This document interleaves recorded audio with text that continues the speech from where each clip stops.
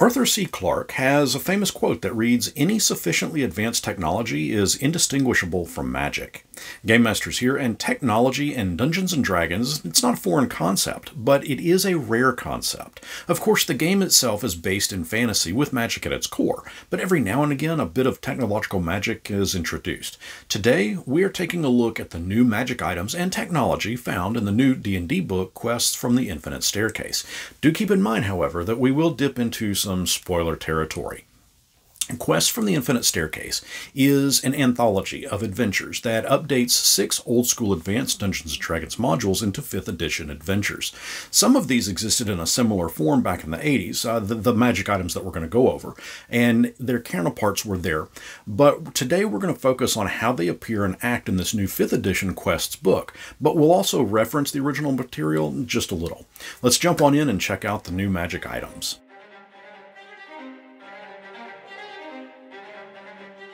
A moment ago I mentioned that we'd be dipping into spoiler territory. Now, this is where we dip our feet in. The first item we want to look at is called the Staff of Ruling, and it is found in the adventure Pharaoh. The Staff of Ruling can function as a simple staff, causing 1d6 bludgeoning damage. It is approximately 4 to 5 feet in length and has a carved serpent coiling around it. You can use an action to produce one of the staff's effects, Orb of Lightning, Staff to Snake, or Thunderclap. Orb of Lightning can cause a small ball of lightning to appear within 60 feet of you. Creatures that come into its space will cause the orb to detonate, causing between 66 and 10d6 lightning damage. Staff to Snake is exactly what it sounds like. You can toss the staff onto the ground, and it becomes a large poisonous snake under your control. It takes on the giant poisonous snake stat block until either you speak the command word to turn it back into a staff, or its hit points are reduced to 0. Thunderclap also does what it sounds like. You can hold the staff skyward and produce a loud booming thunderclap. Creatures in a 30-foot area of you must succeed on a DC 15 Constitution check, otherwise they are deafened and frightened. Once you have used any of the 3 effects, you cannot use the same effect again until the following dawn when it recharges.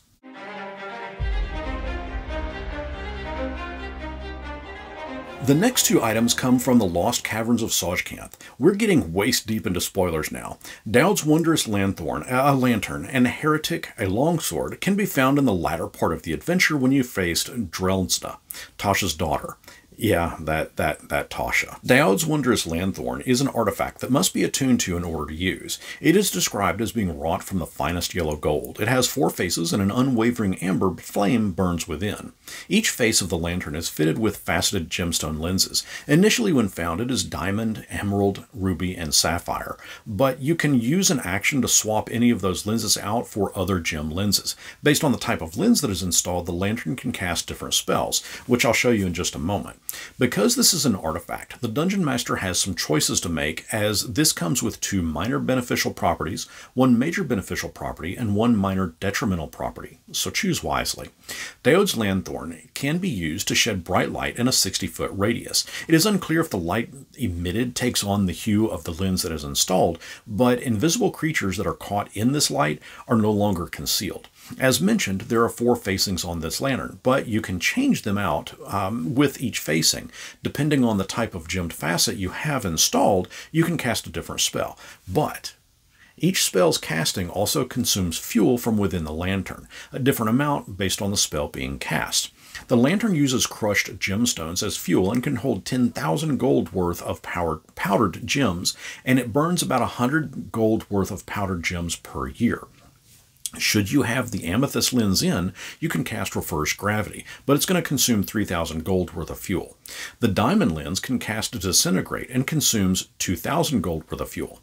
The emerald lens can cast Haste, and it eats up only 500 gold of fuel. The jacinth lens can cast Flame Strike and burns through 1,000 gold worth of crushed gems.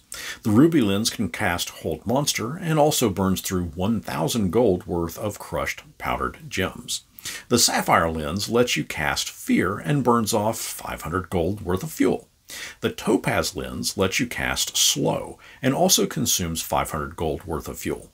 You can also combine all 4 lenses, regardless of what lens is installed, to cast Prismatic Wall, and this will consume 5,000 gold worth of crushed gems fuel. Again, remember it can only hold 10,000 gold worth of crushed gems as fuel, and should the lantern not be fed fuel, or should the amber flame otherwise be extinguished, the individual that it's attuned to immediately dies.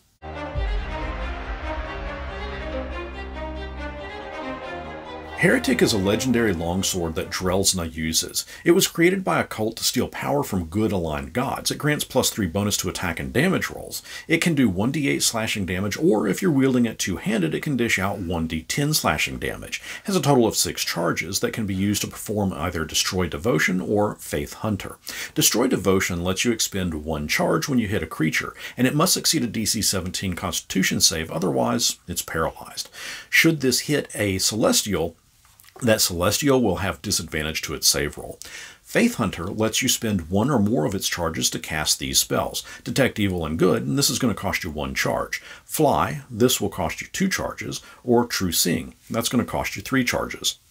Heretic is a chaotic evil sentient weapon that has an intelligence of 17, a wisdom of 17, and a charisma of 15. It has dark vision out to 120 feet, and it can speak, read, and understand common and giant. But 2, once someone attunes to it, it can also understand all of that person's languages as well. As mentioned, Heretic wants to destroy good aligned gods, as well as those that would support those gods. This is not a sword for the good guys, and it will go into a frenzied need for violence when it encounters priests and pious folks. In the original Lost Caverns of Sojkanth, there was another item found called the Demon Omnicon of Igwilv. I'm trying to say that 3 times fast. And while it's not specifically found in this updated version of the adventure, it is mentioned, and it suggests that you can check it out in detail from Tasha's Cauldron of Everything. It too is an artifact, and it really could easily fit well into this adventure, so I do recommend checking it out from Tasha's book. Going back to the quote at the beginning of this video, where advanced technology is indistinguishable from magic, well, now it's time to jump into the technology.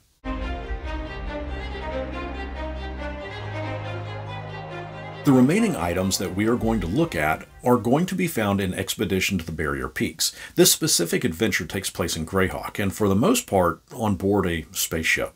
So naturally, we're going to find some fun goodies to play with.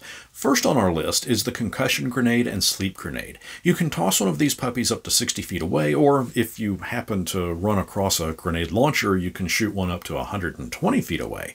The Concussion Grenade would need to see each creature in a 20-foot area make a DC 15 Dexterity save, otherwise they're going to take 6d6 force damage. The Sleep Grenade would cover the same area, a 20-foot area, and you'd need to make a DC 15 Constitution save, otherwise you are knocked unconscious for 1 hour. Of course, if you take damage or someone shakes you, you wake up. The remaining items each require an energy cell, which outside of this adventure might be a little difficult to come by, but to power these, an energy cell is needed. There is an anti-gravity belt, which has a several small metal tubes pointing down from the belt itself. As mentioned, it is powered by an energy cell, and a fully charged energy cell gives this belt 10 total uses, or charges. You can activate the belt by spending any number of charges up to 10, and the belt remains active for that many minutes. So spend 1 charge, it's active for 1 minute. Spend 5 charges, it's active for 5 minutes. While active, you can rise or descend vertically up to 20 feet. Otherwise, you simply float in place. You can move horizontally by pushing yourself off of a wall or by being pulled along. For example, if someone has a rope tied to you. Just be careful, because once that time is up, you're going to fall. There is the Needler pistol and the Paralysis pistol. The Needler pistol is also powered by an energy cell and a full cell gives it 10 total charges. You can spend 1 charge to fire a burst of glowing needle-like darts in a 15-foot cone. Each creature in that 15-foot cone needs to make a DC 15 Dexterity save, otherwise they're going to take 8d4 piercing damage. The Paralysis pistol works exactly the same. Spend a charge and it fires. This one shoots a ray of crackling energy at a creature within 60 feet, and it must succeed a DC 15 Constitution save, otherwise, you guessed it, it's paralyzed for 1 minute. You may also run across some power armor. It too is is charged with a power cell, and a fully charged one gives the power armor 24 total charges. You can spend any number of charges to activate the armor, and it remains active for 1 hour per charge. You can use it to augment physicality. This gives you advantage on strength checks, and your carrying capacity is doubled. Or you can activate the armor's environmental adaptation, which makes it airtight, but it also provides its own atmosphere, allowing you to breathe normally in any environment and withstand extreme temperatures. Plus, harmful gases and things like inhaled poisons, this protects from that too. Or you can activate its force field. You use your reaction to spend a charge, then you roll 3d10 and reduce the amount of damage taken by that roll. Or you can spend a charge to activate the armor's propulsion, which gives you the ability to fly for 1 minute. Like the anti-gravity belt though, if you're in the air when that 1 minute ends, you're going to fall. Should you just wear this armor without anything active, or should the power cell run dry, it's going to act and provide protection as if it were a suit of plate armor. Robots, or as this refers to them, constructs, also roam the halls of the spaceship, and you're pretty much guaranteed to run across some as you explore. Finding a robot controller will be a major boon for your characters, as it will allow you to spend a charge. And a fully charged energy cell gives the controller 3 total charges, but you can spend one to either control a construct or disrupt it. Controlling one of your choice requires 1 charge, and a construct within 60 feet is considered charmed for 1 minute if it fails a DC 15 wisdom check. It will obey verbal commands, and you can communicate with it via the controller. Should you run across a construct that is doing something you don't want it to do, you can spend a charge to disrupt its actions. Should it fail a DC 15 wisdom save, it is incapacitated for 1 minute.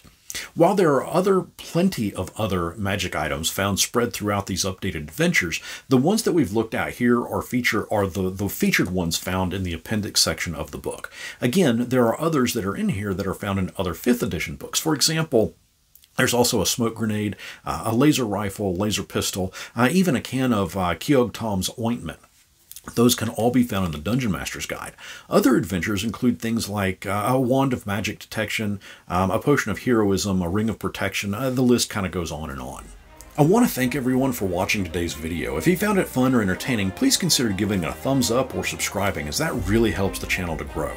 My name is Brian, and I've been playing and running role-playing games since the 80s, and today I found it super fun exploring what each magic item and piece of tech does, and the idea to do this came from some suggestions over in my Discord. I encourage everyone watching to jump in there. We get to some fun and lively discussions, and if you'd like to help shape the future of this channel, the GameMasters Discord is the place to be, and I'll leave a link to it down in the description. I also want to thank these mighty fine channel supporters, as their contributions to the channel have made it so that I didn't need to take on a sponsored ad for today's video. Over on Patreon, I make fun adventuring goodies for my contributing patrons. Stuff like fixing the Vecna Eve of Ruin adventure, party trackers, an endless dungeon, and I've got more fun things in the works, so be sure to check that out too. Magic items to futuristic technology, Quest from the Infinite Staircase offers up fun goodies for characters to run across, given some may not work outside of the respective adventure that they appear in, or may break an otherwise homebrew campaign. But what we've looked at, well, if you want to include them in your game and you feel that they're too powerful, like in the instance of the technology-based items, you can always limit the number of energy cells that players will find. Likewise, if they are something you'd like to see more of and make more use of, you can always have your players discover a way to either recharge the depleted cells or simply find more cells. Which of these that we went over was your favorite item?